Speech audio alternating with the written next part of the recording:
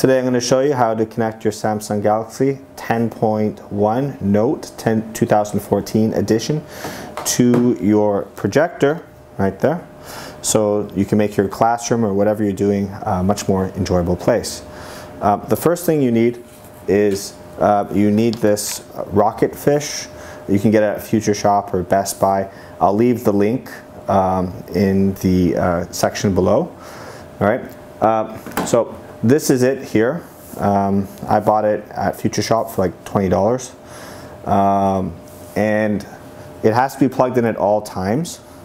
All right, so there it is there. Take your Rocketfish and you plug it into an HDMI cable like that. Make sure it's nice and tight, and then you plug it into the back of your projector like that.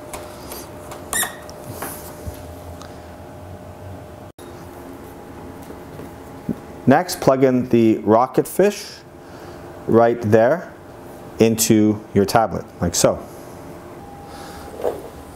Unfortunately, Rocketfish needs to be plugged in when you're using it with your Galaxy.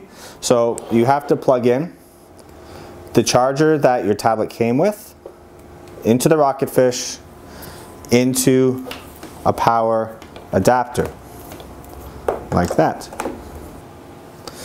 And after that, you should be good to go. As you see here, I have a wireless connection, not a wireless connection, but a connection with a wire.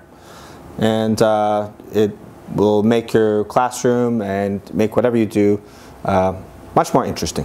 I hope that helped. Please subscribe. Wait.